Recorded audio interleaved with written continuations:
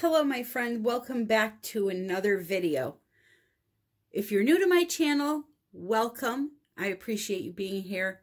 If you're a subscriber of mine already, I thank you for joining me again. It's truly appreciated. So let's go back to the beginning. We are going to go through a series of videos over the next few weeks that explore the original forms of acrylic pouring. We got to erase, if you're a new pourer, if you are new to pouring, I should say, and have been doing it less than a year, then I need you to kind of clear your mind of everything you learned and go back to the beginning with me. So, to start it off, we all know acrylic pouring is taking an acrylic paint of any brand and turning it into a fluid form by adding something to it. Now, this is where it gets tricky for people. There are countless recipes that you can use, and what determines the recipe that you're going to be using is A, the technique that you're doing, and B, the kind of effects that you want to see in your acrylic pour. So to start off, let me just say there are multiple mediums you can do this with, including just water. You can take your acrylic paint, thin it down with some water, and pour it onto a canvas. Or you can make what's known as a pouring medium. Now, an actual store-bought pouring medium, something like a Liquitex pouring medium. This is what was intended to use with acrylic paint to achieve an acrylic pour painting. But through testing and experimentation, artists have figured out other mediums that you can use to do the same exact thing, except some of these combined together may have a different result than using a pouring medium. So the first thing I want to do is tell you about some of many different items that you can use to make a homemade type of pouring medium if you don't want to buy Liquitex. Okay, the first thing that you can do, like I said, is water. The only thing with water is paints have a threshold when it comes to adding water to them. At some point, if you add too much water, it will break down the paint, the tension in the paint. And what that can cause is it can cause your paint to flake off the canvas. You know, after a few months when it's dry, it could dull out the colors. So if you're trying to do this with only water, you need to really use a more expensive type of paint that has a lot of pigment in it. And each paint company will tell you what their threshold is for water. You can find that out through a simple Google search, but the average is between 30 to 50%. 50% would be extremely high for a deco art. You wouldn't want to do that, but something like a golden heavy body paint would hold that much water. The thing is, with using just paint and water, you're not going to get any cells, except for if you're doing something like the Dutch pour and you're using a paint that has a base in it that likes to create cells. Like if you use an Amsterdam white, something with their paint base, it will produce great cells for you if you use just water. But if you use something like deco art with just water, you're not going to get cells. Okay, so let's go over the different pouring mediums that you can make. Now, I'm not going to give you ratios and all that. I do, however, have a video that I'm going to link in the description where I did do 6 different recipes with actual mixing instructions and measurements in that video. Right now, I'm just going to give you some examples of items you can add together to make your own pouring medium. So let me go back a little bit. Golden GAC 800. Not a lot of people know this. This was Golden's pouring medium at one time.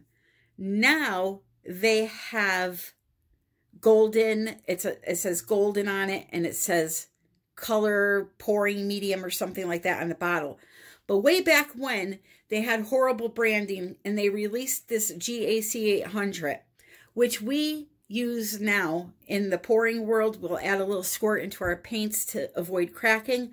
But it was the original pouring medium for Golden colors that prevented low crazing. Not a lot of people know that. It was a really, really bad marketing job they did when it first came out. We're talking years ago when pouring wasn't a really big thing back then. But this was Golden's original pouring medium. Now they have their own, a different jar, and they reserved this to use in pouring to reduce crazing. But you can use this as a pouring medium all on its own if you wanted to. Very expensive. This bottle was like 30 bucks, so very expensive. I wouldn't suggest it, but you could if you wanted to. Another thing, now when it comes to pouring mediums, there's tons of different brands. Actual pouring mediums. You have Artist Loft. You have Vallejo, has a thick pouring medium. Now, what's the difference between a thick and a regular? You would want to use a thicker pouring medium for something like a ring pour where you want to hold definition, right? Color Pour has a pouring medium. There are a ton of pouring mediums, but there are other things, if you cannot find an actual pouring medium, that you can mix together, as I said. So, the first and cheapest one would be glue and water. And that's it. What is the ratio? 70% glue, 30% water. So what you can do, if you buy any size bottle of glue all, you want to dump out 1/3 of the bottle, fill it up with water, shake it, your pouring medium's all done. Add it to your colors. If you want to have just a nice composition with no cells, don't add anything to it, just the glue and the water. If you're looking for cells, you're going to have to use a silicone oil in your colors. Something like a Vallejo, or there's Treadmill Belt. You can use WD-40 silicone brand. I've used KY personal lubricant that was 100% dimethicone. That's another one that makes great cells. There's tons of silicone spray products out there, even hair serums. So, but if you wanted to get cells using glue and water, you'd have to use something like a silicone oil. Now, another thing you can do to make a pouring medium would be to use Floetrol. You can use just good old American Floetrol mixed with your paints. The ratio, again, I'm going to put that video down below because for different pours, you want different thicknesses. Right now, we're going to concentrate on the original one technique acrylic pour that I'm going to be doing, but you can use just Floetrol and water in your paints. You can use just Floetrol, no water, depending on how thick you want them. And then you can combine everything. There's people that like to use Floetrol because it creates cells. They like to use a gloss medium and varnish because the paints dry a little bit glossy. They'll also kick in some glue because glue works as a really good binder, right? So they'll kick in a little bit of glue and then some water. So my point being is you have to figure out how pricey you want this to be. That's what it comes down to. Are you a glue and water type of person because that's what your budget allows for? If so, look for videos where artists use glue and water for their pouring medium. Do you want to do a Dutch pour that has a lot of cells? And the best way to go about that is with the Floetrol. Again, though, if you use better quality paints and use just water in them, they'll produce some cells, not a lot, some.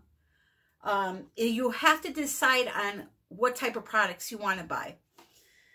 The best way to learn how all these different mediums work together is to watch a lot of different videos. Now, through this series, I'm going to attempt to use a different pouring medium for every recipe, for every technique, so that you can see how they all perform differently.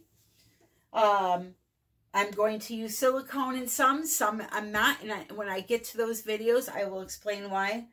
But the key is to really do your research. Find out what you want to achieve in your painting. If you don't want to have to varnish it or resin it, then you need to add in something like a gloss medium and varnish that dries with some shine. Huge tip right here. This pouring medium by Artist Loft is the shiniest result I have ever seen. It literally looks like there's 3 coats of varnish on your painting when you're done using this. So, it all depends on what you want to use. Me personally, okay, for all of the techniques I do, I like to use Floetrol. If I were to use anything other than Floetrol and water, I would use a pouring medium. Like, let's say I wanted to do a ring pour, I would probably choose this thick pouring medium by Vallejo. If I wanted to do a flip cup, again, you can use just the Floetrol, you can use just the glue and water. They're very versatile, they all work. So figure out what you want, figure out what products you want to have to buy or use, and go from there. Each artist has their own different way, and that's what's really confusing. Not everybody does this differently, but that's the name of the game. That's why you have to watch a lot of videos and kind of teach yourself. Hey, artist A is using some GAC, she's using Floetrol, and she's using this. I like the way her paintings come out. I'm going to try that recipe. Well, artist B is now only using this. So that's where the confusion can come in. But just know that using any of these products, either on their own or combined together, will achieve a beautiful painting. All right? So what I'm going to do is I'm going to set up to mix up my pouring medium with you, with the colors, obviously. And I'm going to show you the consistency that you need to do the type of pour that I am going to do next. So I am going to show you how to do your basic flip cup today using glue and water for my pouring medium. So you have choices for the glue. The 2 best would be glue all or an actual PVA glue. That's what this one here is here. I have both in my Amazon shop under mediums for pouring, for acrylic pouring. This is actually a book binding glue, but it's a pure PVA glue, so it works beautiful. And then Glue All has PVA properties to it also, but it's not a full PVA glue as this one is. So when you want to make your pouring medium out of glue and water, you're going to put 70% glue, 30% water. That simple. So we'll fill up, no matter what size the cup is, just figure out whereabouts 70% is. It's probably not quite accurate, but it's close enough. Figure out where it's about 70% full would be, and then fill it up the rest of the way with water. That's simple. Mix it together, and you're done. Okay? So we're going to just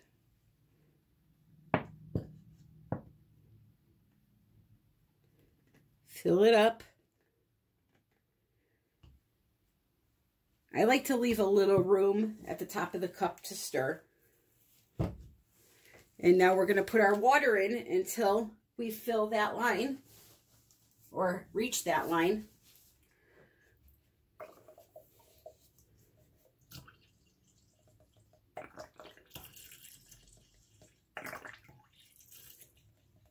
That's it.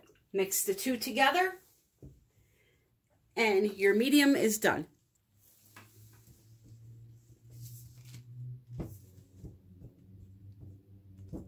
Give it a good mix, nice and slow, and then there's your pouring medium.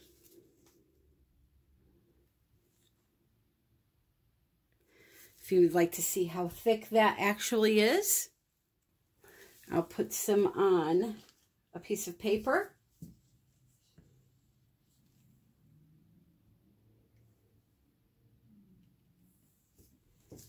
Maybe a little bit more.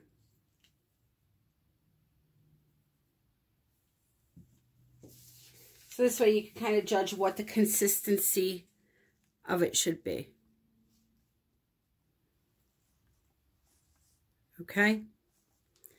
So that's the consistency of it.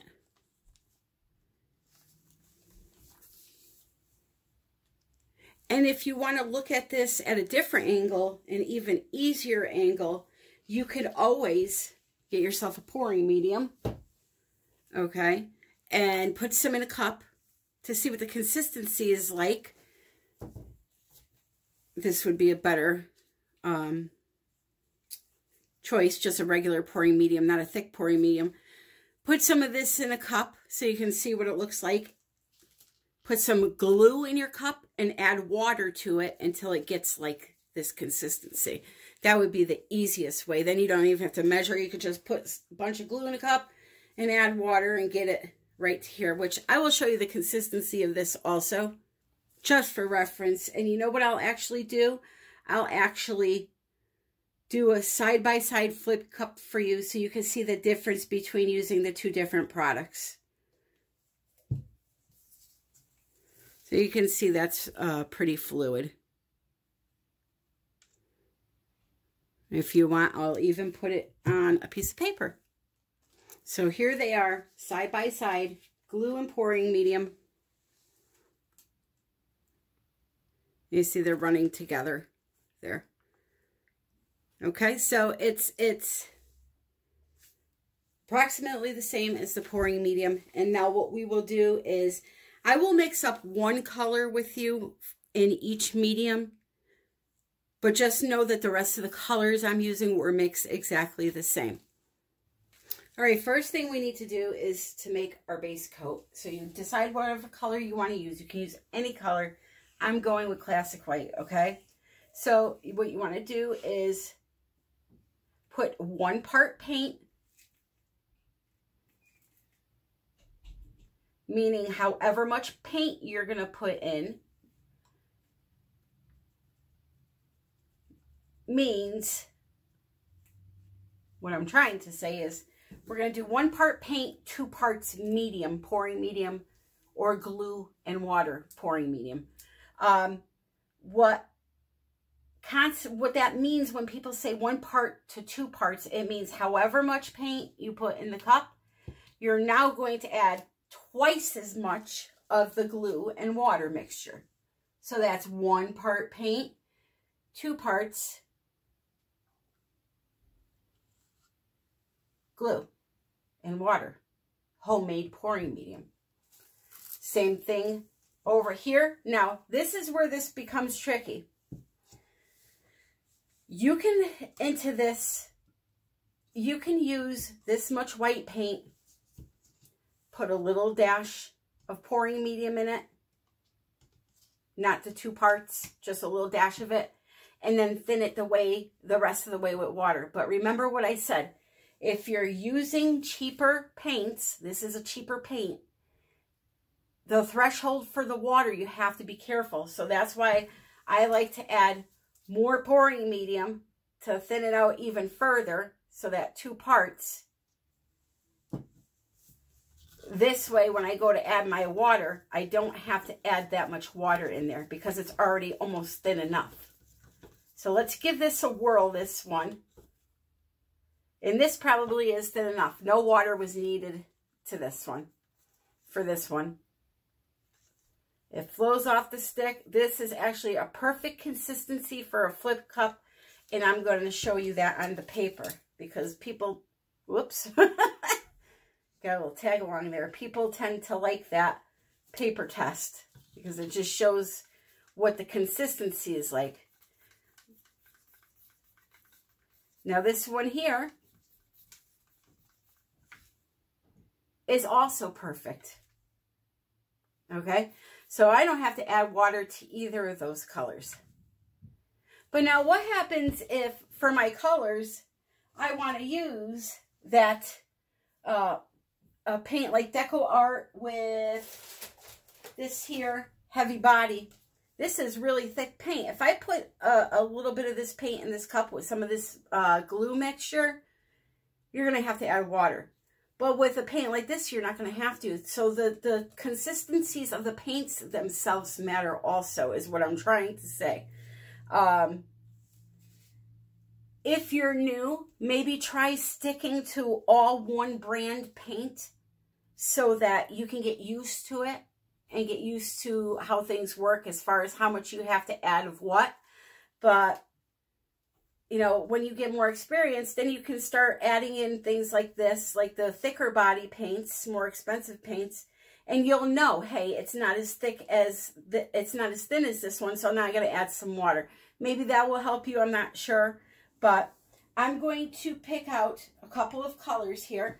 What the heck? We'll go with the Fluorescent Orange by Golden. Another thing you're going to have to learn is transparencies. Hopefully, you know, through this Back to Basics series, I'll be able to teach all of it. But different paints have different transparencies. For example, this here, I'll show you up close. This Fluorescent Orange. See how you can see the lines through it?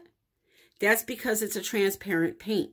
So what if you were to use this in a pour, and this color was on top of, say, a purple? You're going to see the purple through the orange, and it's going to look like mud. Okay? This here, this Prussian blue, see how the line is solid? That means that it's an opaque paint. And it'll tell you too on the back here. I'm not sure if the Deco Art does that. Usually it's the better brand paints that let you know if it's a transparent or a opaque paint. But what you can do is you can stick a stick into your bottle and kind of, or even paint it on a piece of paper. If you can see the paper through the paint, that means it's going to be a transparent color. But that's for another lesson. Right now we're going to do that orange. And then on the other pouring medium side, I'm going to mix up this ultramarine blue red shade. Now this is a soft body acrylic, which means it's a little thinner and creamier than the heavy body. So I'm going to just put some in there. Also, the better quality the pigments are, the less you have to use because they're more pigmented. Because you are adding in a product that has, especially when you use Floetrol. Floetrol can dull colors. So if you're using a less expensive type of paint like this, it's not going to have the pigment in it that this Golden does. This is $2 bottle. This is $12, I believe. Or no, maybe this was $9. So there's a huge difference in price. But there's a lot more pigment in there. Now, for this here, I would have used a half a cup of paint. That, I used not even a teaspoon of paint. So now into the cup, I put about a teaspoon of paint. I'm going to add in 2 teaspoons of my pouring medium. If you want to add, well, the glue and water pouring medium that I made. You can give it a mix. It's going to be too thick. You can add a little bit more in there if you want, or now you can start thinning with water. If I can get away with not using water in my paintings, then I'm going to. I'd much rather, there's already water in this. I'd much rather do that, but sometimes it's unavoidable. And I haven't forgotten about the whites on the paper. I'm just going to put it all on there. So this next one now, pouring medium. There's, again, not even a teaspoon of paint. This, because it is so pigmented, I can add an ounce of that pouring medium in there. And it will be very vibrant still. I have to be honest though, a lot of people that do pouring don't use product the way I'm using right now. They'll use a thicker paint that's a better quality so that they can use less of this and more water than using something like this soft body paint. I mean, you saw how much pouring medium I had to use. But again, it's all based on what you can afford to spend. If you want to do it the cheapest way possible, glue and water is the way to go. I feel like using just water with paints, it's just, you're not going to be able to get decent results. The only technique that I see that's decent with just water is the Dutch pour. That's the only one. All right, so I have those two mixed up. Let me show you these on paper. You want them to be a little bit on the thicker side so that they hold their shape, the cells that we're going to get. I'll show you them on paper. So here are the two whites. See how they're running at the same rate of speed? That's what you want. And the colors are the same exact consistency as these. So I won't bother doing those. So, really quick funny story. I'm here mixing up the rest of my colors for the video. And I said, why is that orange so light?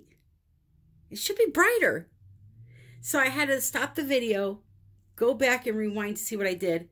I picked up the cup that said glue and water that I put the white paint into and added it to my orange. So I know a lot of you probably saw that too. So please excuse the hot mess that I am. It's a little lighter, but it has glue and water and white in it apparently now. So let's continue on. Okay, so on one side of the deck, we have various colors and brands mixed with our glue and water mixture. And on the other side of the deck, we have various brands and colors mixed with straight Artist Loft pouring medium. In the back, we have the white with the pouring medium and the white over here with the glue all in water. And what I thought I would do is 2 separate split cups, one using my trusty old friend here, KY True Feel Premium Intimate Lubricant. The important ingredient, I'm not sure if it says it on here or in the box, or if you'll even be able to read it at this point. Somewhere on here it says 100% dimethicone. Not all KY lubricants are 100% dimethicone. This one is though. So I'll try to remember to put it in my Amazon shop. But you can get it at CVS, Stop and Shop, whatever grocery store you have or drugstore. Okay? And then on the other side here, we're going to try this Vallejo silicone oil because I've never tried it and I want to try it. So, how do you do a flip cup? What you want to do is you want to put your colors in a cup in the dirty pour fashion, or you can layer them. What's a dirty pour? A dirty pour is when you just pour colors into each other. You would start with the orange, pour some in, then you would go to the magenta and pour it on top of the orange, and they all kind of churn in the cup, and then you flip it over and pour it. Or you can do the layered approach, which is what I'm going to do. But the first thing we need to do before we fill our cup is put the silicone in. So what we need to do here is we need to put a drop or two of silicone in all the colors, except for the metallics. Why not the metallics? I personally feel, and this is just my opinion and my experience, trust me, I've been doing it long enough, that metallics do not act right when they have either silicone in them or a lot of water. Like if you mix up a metallic paint and you go to add water into it, you'll notice the particles of mica trying to flutter away from the water. And although you mix it back in, sometimes when your painting dries, it looks grainy or it's broken apart. Mica doesn't like water or silicone, in my opinion. So that's why I add it to all the colors that are not metallic. Okay? And then over here, the same exact thing. So right here, the KY, I'm going to add 2 drops. The magenta, 2 drops. The dioxazine purple, not that one. That one was a metallic, I believe. Ultramarine blue, deep blue green, and that's it. Okay? That was a peacock feather, I believe, by Deco Art. Over on this side, again,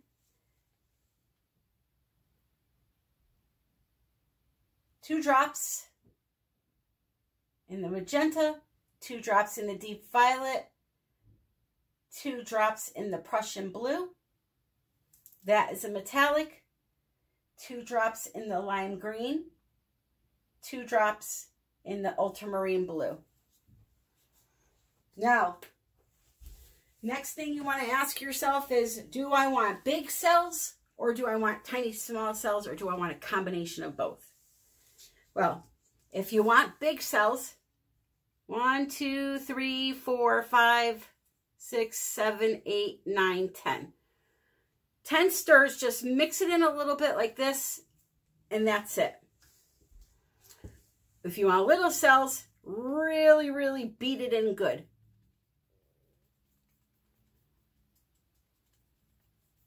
Or you can do a combination of both. That one didn't have any. So just a couple mixes, because I like them big.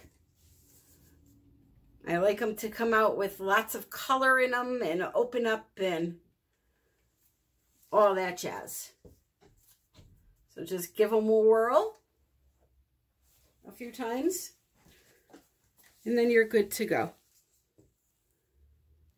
So for the first cup, I'm going to do it on screen with you so you can see how I layer my colors. And then for the second one, I'm going to do it on screen, but in time lapse to save a little time. So this is the glue and water mixture. I'm going to start off with a little bit of white. I'm going to pour right down the side of my cup, just like so. I'm going to save that gold for somewhere other next to the white. No particular reason. I just don't want the white to dull it. And then I'm just going to pour the colors in just like this.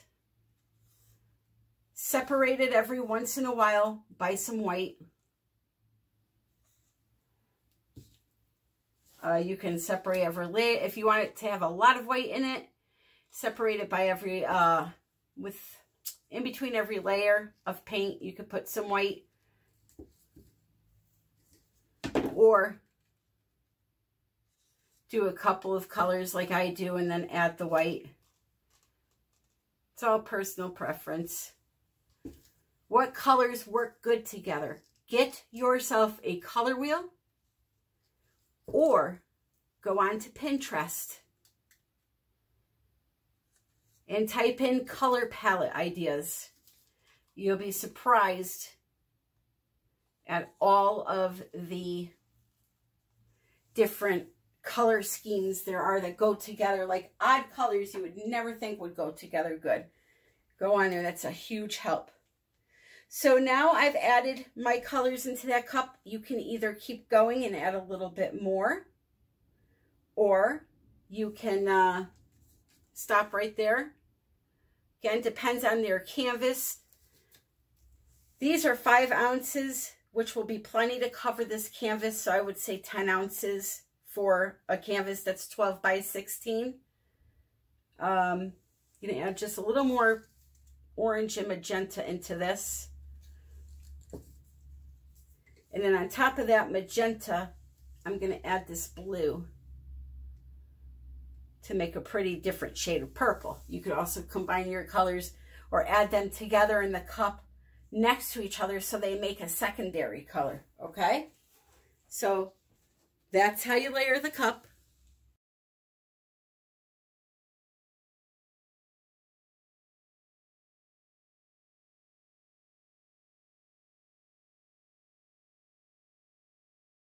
So now it's time to flip the cup. There's 2 different ways you can do this. If you're doing just 1 cup full of paint and you're not doing an experiment like I am, you have 1 big cup of paint that you're going to flip onto this canvas. What you can do is hold the cup on the bottom, take your canvas, put it on top of the paint, like so, hold it, and then come over like this. You should have room when you do it though, unlike me right now with all these cups everywhere. Okay, so now it's there. Another way to do, and this may be, let's try it with the spreader. I've never done this with a spreader before, so, oh boy, wish me luck. I can feel it coming already. Okay, okay. Keep pressure so it doesn't come off.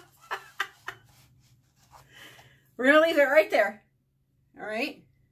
What you want to do is go forward with your cup a little bit, slide it forward, and then pull it back. Just like so. Kind of slowly drag it along. And this may be too much paint for this canvas, but we'll go with it. Now, we have this other guy here that we're going to slide off of the scraper onto the canvas. And we're going to go forward again and then pull back, just like so. Good. Blend those up into each other. Okay. Now, what you want to do is you can go ahead and torch your paint. You're going to get all the silicone oil rising to the top. Here, let me zoom you in for that. That's always a pretty sight. There we go. We'll do this area right here. The heat from the torch helps to bring the silicone up to the surface. And what is happening is the oil and the water in the paint are rejecting each other, exposing all of those beautiful colors underneath. Absolutely magnificent. I put the flash on for you, just so you can really see them.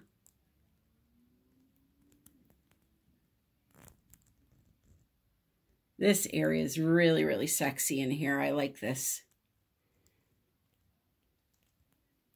And then you go over to the glue and water side and, you know, we got some action going on there. We still have to tilt. So there is that.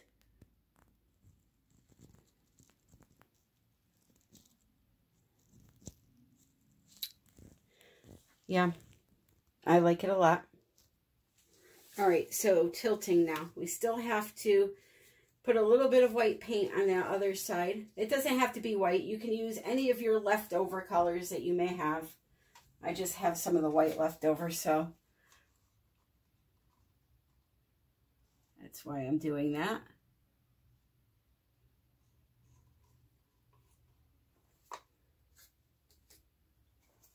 These paints, you can store them. They will last months. So if you have any leftovers, one tip I have for you for leftovers, if you don't have containers, you can take your dirty rubber glove, let it dry off, and then here's some white paint I have in a cylinder thingy. Just put it over the top, and now it's sealed off. You use saran wrap and a elastic. I'm just going to use my finger and kind of spread this out a little bit.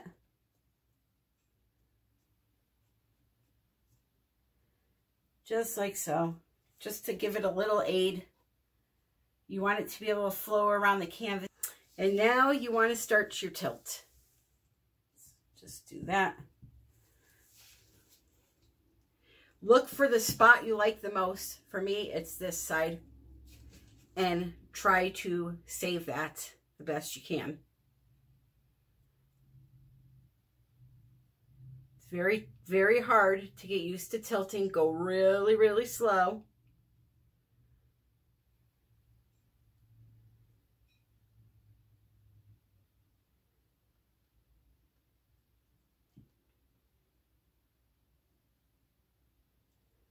Okay, come back up. And you know, the color palette is not going to look great on this one because I was experimenting, but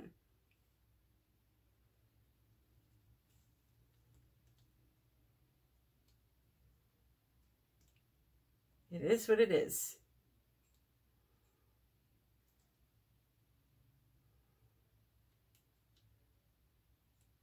So you just take your time and tilt around. Get it to a composition that you're pleased with.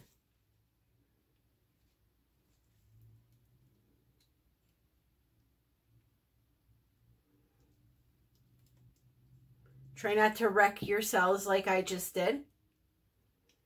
It's very easy to do that by tilting too fast like I am. But for the sake of the video,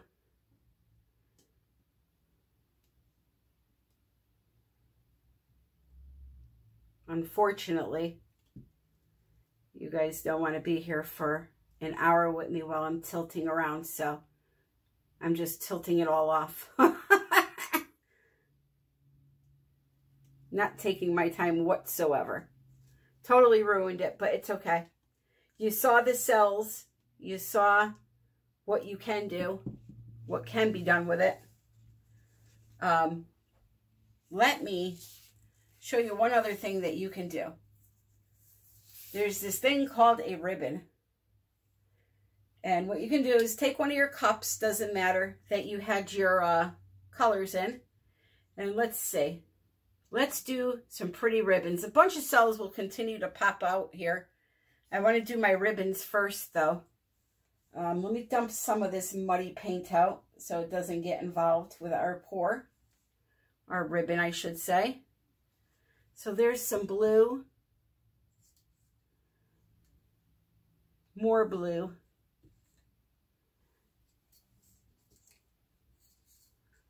Purple.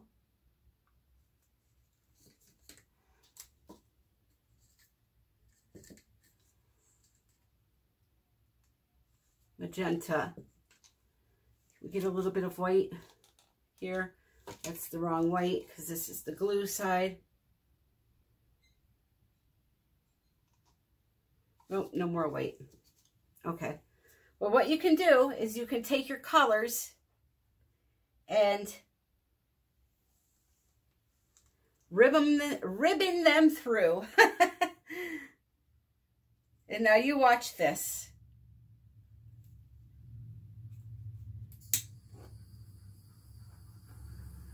You get all the pretty cells coming back again.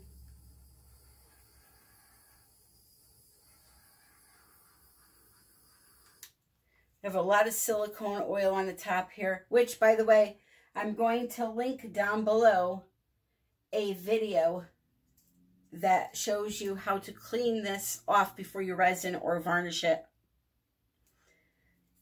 So you can do a little pretty ribbon like that. You can take your straight gold and kind of go through there also if you want to. Have fun with it. That's the main idea, is to have fun.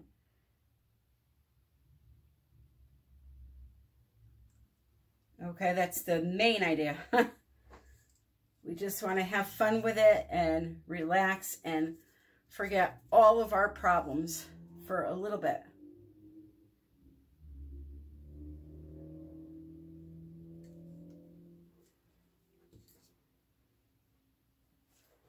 Okay.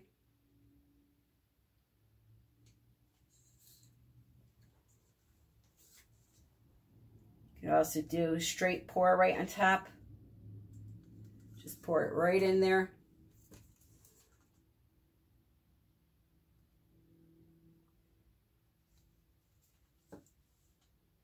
Some bright blue on top of that. These are all the glue colors I'm using, by the way.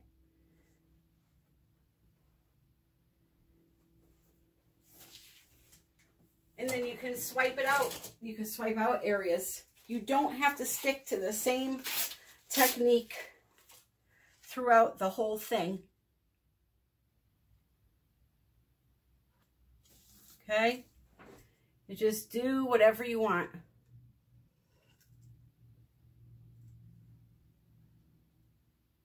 And enjoy yourself. So my friends, that is the end of this demonstration. I feel like one of those people at the fair that's showing you all the fancy chopping knives. I'll give you a close-up of my not-so masterpiece. And I hope this video was helpful. I'm going to go through all the techniques. It was for Flip Cup this time. Next time it may be the dirty pour, straight pour. We'll see. We'll see where life takes us. Key is you have some pretty colors, some pretty cells, and you know how to do a flip cup now. So if you enjoyed the tutorial, one that I ruined, I tilted off that entire beautiful area. That is so sad, but again, I don't have time to sit here with you guys and stretch for 40 minutes because you go really slow. You should be really tilting slow when you're doing this. Trying to avoid doing what I just did. And you know, another thing is nobody can teach you how to tilt. You have to practice that. That is a learned technique. You have to do it and fail and figure out which way you're tilting that's going wrong. The only way you're going to better yourself at that is to do it. But anyways, I hope you all enjoyed the video. If you did, please click like. If you aren't subscribed, please consider doing so. I have a Facebook group, United We Pour Fluid Art Group. The link is in the description, along with all the codes to all the products that I use, that I have a discount for, and my Amazon shop where you can find a lot of these supplies, including that KY lubricant for the silicone. I hope you all had a great New Year's and happy pouring.